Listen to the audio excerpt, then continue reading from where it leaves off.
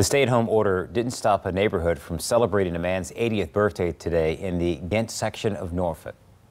It's my party and I cry if I want to, cry if I want to. So she said I do.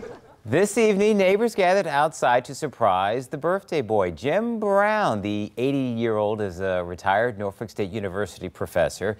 Neighbors also tell us that Brown served in the Peace Corps. They call him a pioneer in the community.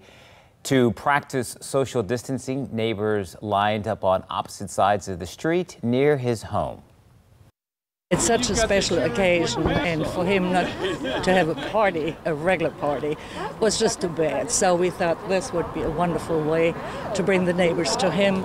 It's hard to believe I've lived in Ghent now over 50 years.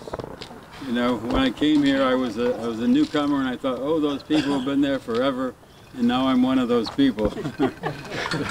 So it's glad to see all of you, and I appreciate your coming out and taking the time. This is just a wonderful event. Thank you so much. The party was also a fundraiser for an important cause. In lieu of gifts, donations were made to the food bank in Jim's name.